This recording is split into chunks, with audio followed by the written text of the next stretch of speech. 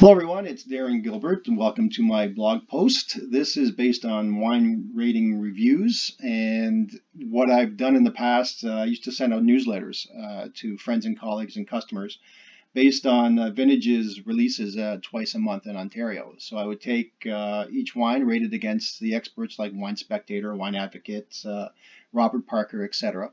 And then come up with my own list based on price and the quality ratio. And I'd also do food pairings and recipes in that as well. So I'm going to do that again. I got away from it a few years ago just because of time constraints, but I think in this format it'll be easier for me to do. So as you can see, my blog post is still very much under construction.